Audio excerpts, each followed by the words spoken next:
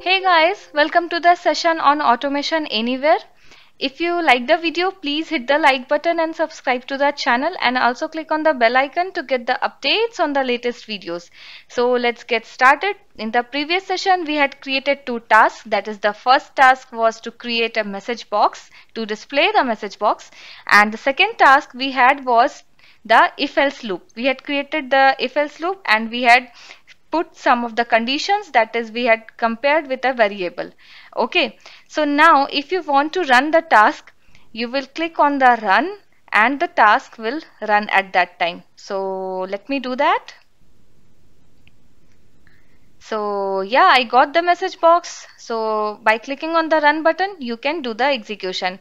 And now suppose you want to edit your task, then how will you do? You will right click on your task, you will select the edit from here, and you got the page, you got the task here, and whatever you want to edit, for that you will double click on the line. That is, I'm double clicking over here and I got this message box again where we had put previously the message, and now I will put over some other message over here, maybe hello automation anywhere edited, and I will save this task now. So I saved the task and I will click on save. And once I have saved, the run button is enabled, so I will click on the run button. So yeah, it is successful, the editing is successful, we got the edited message. Okay, so I will click on OK now and I can close this window. So you have seen how we can edit a task. Now you can see in this client, this section, the my task section, from the task, my task, this is the task section. Here all the tasks which you will be creating, that will be displayed over here. So the file name, type, repeat, status, all will be available over here. Now if you move a bit down, you will see here the three tabs: properties, schedule and trigger. So let's see what all we have in properties. In the properties we have the file name and the created at, that is that will be the date and the time, and the status, last run. So all the basic features of the task will be available over here in the properties. Now let's move to schedule, what this is for.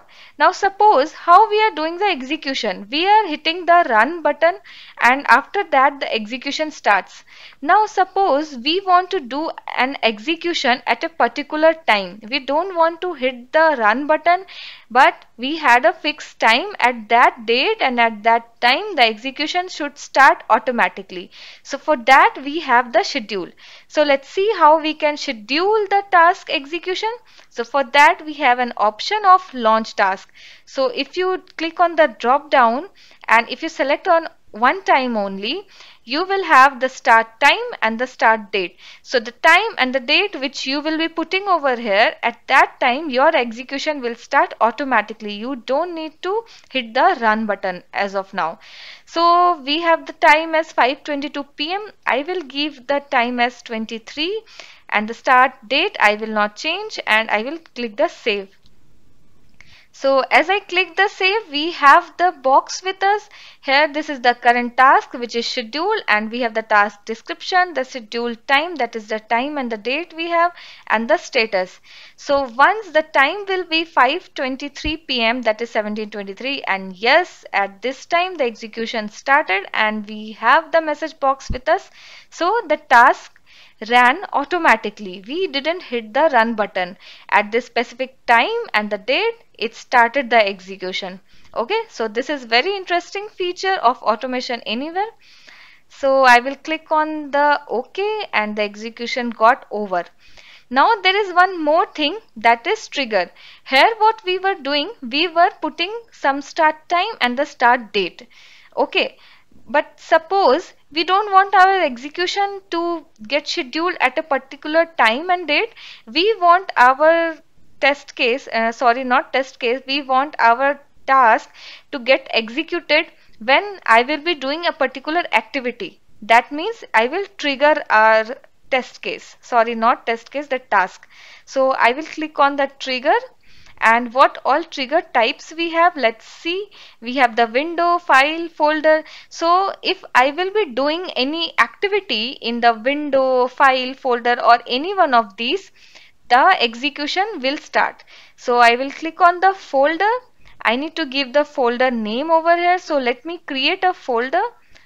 So in the desktop, I am creating a folder, that is new folder, and I will give the folder name over here. So in the desktop, I had the folder as new folder. I clicked on OK. And what action? So in this folder, in this specific folder, what action you will do so that the automation anywhere will get the intimation that okay, I need to start the execution, because you will not click on the run button. So in the action drop down, let's see what all we have. So we have several things here: when folder is created, when folder is deleted or renamed.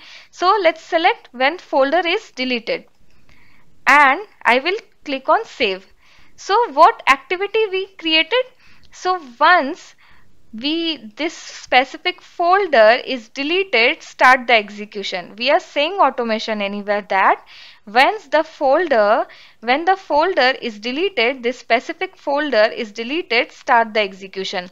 And in the box also you can see the trigger type as folder and the action, that is scheduled. Okay, so let me delete that folder, and once I delete that, the execution should start. So I am selecting this folder and I will delete this one. So I deleted this one, and my execution started. Okay.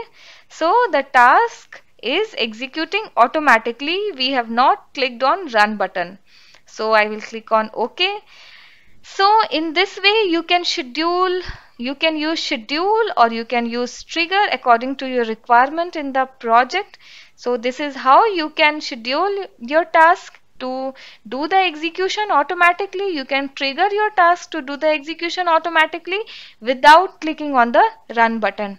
So that's all for this session, and in the coming sessions we will learn the other interesting facts of automation anywhere. Okay, thank you. Have a nice day.